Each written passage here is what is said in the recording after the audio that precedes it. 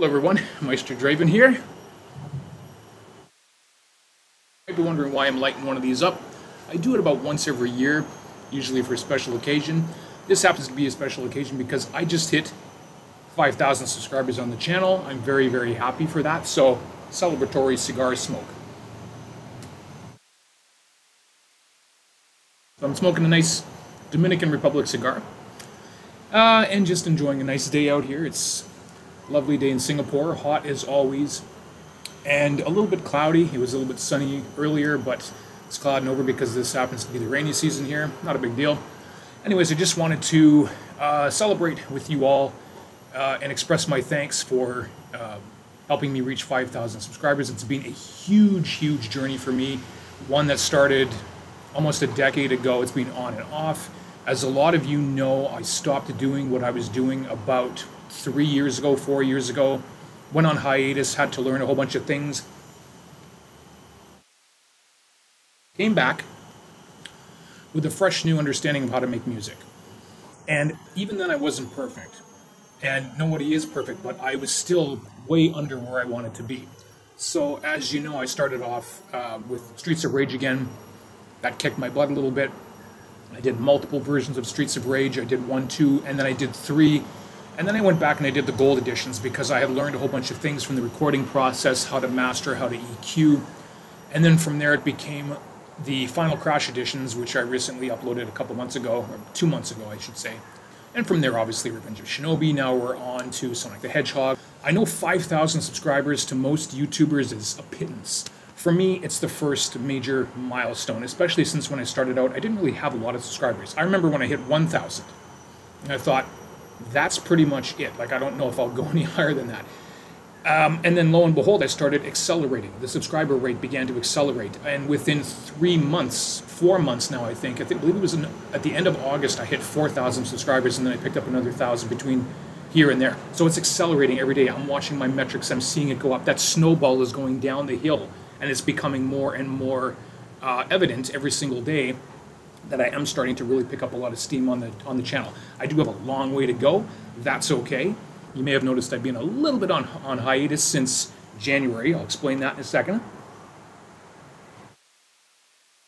So the reason I've been kind of on hiatus since January, number one, I caught COVID. Not a big deal, but it kind of wiped out my energy levels. I didn't really have a lot of energy. Another reason is because I was trying to rejig how I'm going to do my channel. There's going to be a lot of surprises. I'm about to drop a few on you here. But before I do, I just want to express some personal feelings that I have about this channel. The musical journey that I went on is huge. I am 100% self-taught. I always have been. I've never stepped foot inside of a classroom.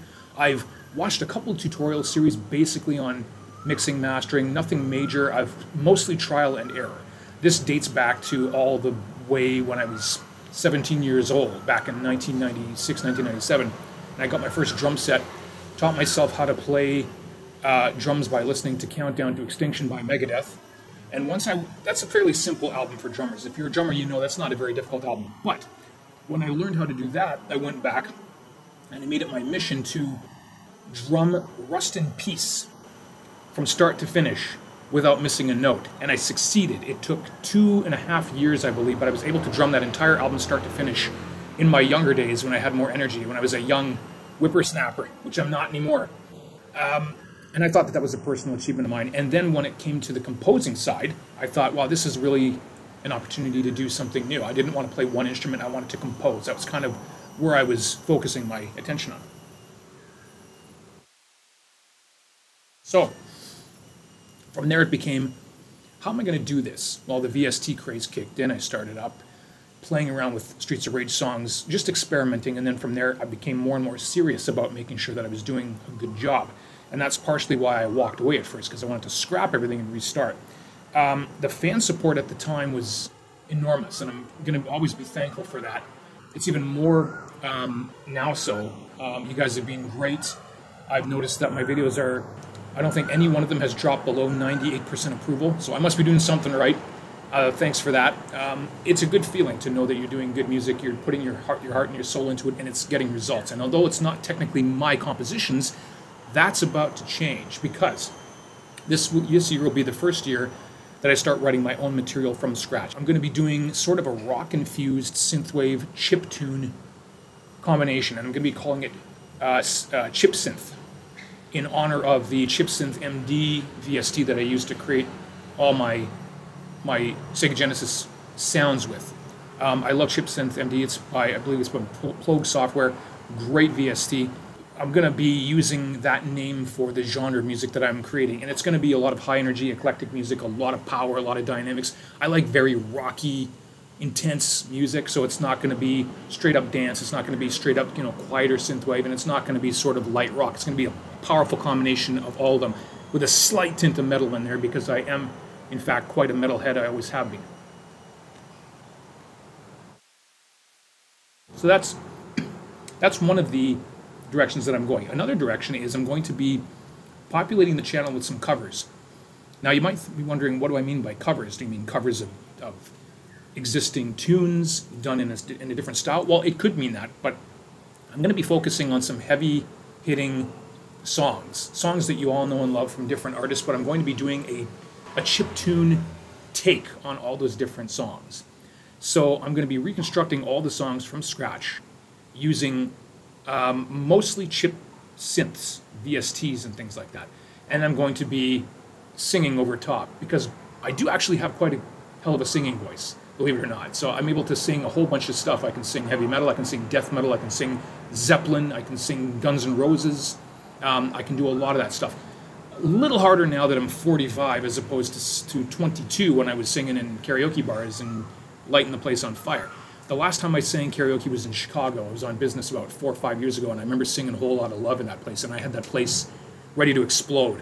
And I thought to myself, this is fun, why don't I do it more? So you're going to be seeing a different side of me here. You're going to be seeing a singing side of me, where I'm going to just be blaring my guts out, singing all these songs. And I hope you like it, because I'm going to try and make sure that my singing voice is up to scratch. This is probably not helping right now, but that's okay, I'll get over it. I only smoke one or two of these every year. That's going to be the approach. So that's going to be a lot of fun. There's going to be a lot of focus on new content on the channel, but I'm not going to be stopping the expanded and enhanced soundtracks. I might stop doing full soundtracks for a while. I think Sonic will be my last one, and I think the next one I do will probably be Shinobi 3. I know a lot of you guys are asking for it, and I think I'm going to honor that request. So it's going to be Shinobi 3 next. From there, I'm going to be dabbling, I think, in one-shots. 1 or 2 tracks from a particular soundtrack, and I'm going to just be varying them up just for the sake of having a little bit of variety on the channel. So I might do one Contra song, I might do one Castlevania song, I might do something else. And I'm just going to be varying them up for a while until I move on to a big project. And in between, I'm also going to be doing the covers. I'm going to be doing the originals. And hopefully that will populate the channel with some interesting new content. Another thing I'm going to be doing is focusing heavily on moving away as much as I can from my real-life job, which is I do a lot of contract work. One of the reasons why my wife and I were able to move to Singapore so easily is because I can just do my job wherever I am on the planet. I don't have to be in a physical office ever. It's good in some ways, but you're at the mercy of a freelance system. It's a little bit difficult to get the work come in. So I have to make sure that I'm on top of my game. So I'm going to be giving you guys more reasons to become Patreon subscribers. If you want, it's never going to be mandatory. I'm never going to hide. I'm not going to hide a lot of things behind the paywall. The only thing I might hide behind a paywall is maybe behind the scenes stuff.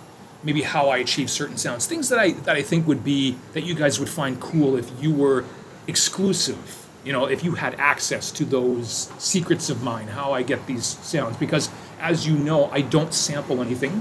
I don't lift audio from wave files. I don't take any stems or anything like that. I rewrite every song from scratch, from the ground up. There's one of the videos I'm going to be putting up is actually behind the scenes on how I achieve that signature grungy sort of a bass line theme from Never Returned Alive, the boss theme from Streets of Rage 2.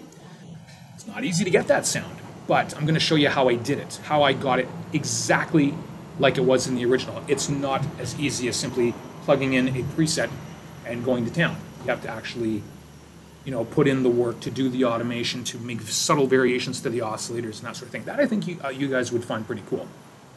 And of course, I'm going to be doing other content too, downloadable wallpapers and stuff. I want to hide the least amount of stuff behind a paywall as possible, because if you're going to support me, I would rather you support me because you want to support me, because you love what I do and you want to free up my time so I can do more of it at a faster rate. That's pretty much it. But as far as the albums go, I'm going to be obviously taking a page out of Iceferno's book. He's been putting a lot of stuff on Bandcamp. I've been meaning to do it for a very long time, so that's going to be my push. And I'm going to be looking at putting my stuff on streaming platforms, Spotify, Tidal, others like that. At every single point, I want to make sure that I'm being as open and direct and transparent as possible. I like it that way. I don't like when people have to second guess what an artist is doing. Why are they doing that? Is there an ulterior motive? They're trying to get more money? I just want to make good content and be able to have fun doing it. And hey, if I can support myself at the same time, absolutely, I'm going to do that. And I think the trade-off is for me to write, sorry, it's very hot out here. I think the trade-off for me is to write stuff that you guys are going to enjoy listening to, and you guys are going to have fun. I hear a lot of you posting in the comments about how you're listening to the Final Crash editions of Streets of Rage while you're at the gym. Nothing could make me happier than that. I am blown away by that. I'd like to also express gratitude and thanks to the support that I've had from people who are also in the biz. Iceferno's one, him and I, as you know, are good buddies.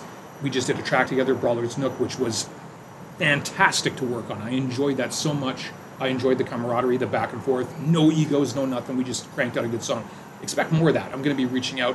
I might also try to revive podcasts as well. I've got a couple of people in mind, and we'll see where that goes. So for now it's trying to be as happy as we can in 2024. Let me get a little bit off topic here, but still kind of remain on it. 2024 is not going to be a good year. I'm just getting that out there. It's going to be a chaotic year. It's going to be a raucous year. It's going to be a trouble-filled year. And one of the things that gets us through it is good entertainment. So I'm not going to politicize my entertainment, obviously. All I care about is making sure that we can get through this with a smile on our faces, because we're going to hit a lot of bumps in the road through 2024. And I do believe that at the end of it, things are going to get better, but they're going to get worse before they get better. So bear this in mind. When things start getting bad, listen to your music that you like. Whether it's my music, whether it's your favorite band, your favorite artist, whatever. Just try and stay positive, because we are going to go through a hell of a time, and it's not going to be fun.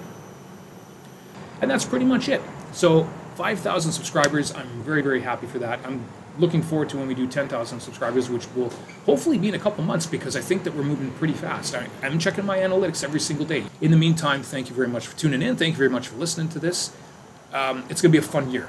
I've got a lot of cool content coming your way, exclusively for you guys, and I hope that you enjoy every single moment of it. So, hats off to you. Let's smoke a cigar together. Don't do this often. It's bad for your health. And stay healthy, stay happy, keep listening to your music, and I will see you very, very soon. MaestroDraven, signing out.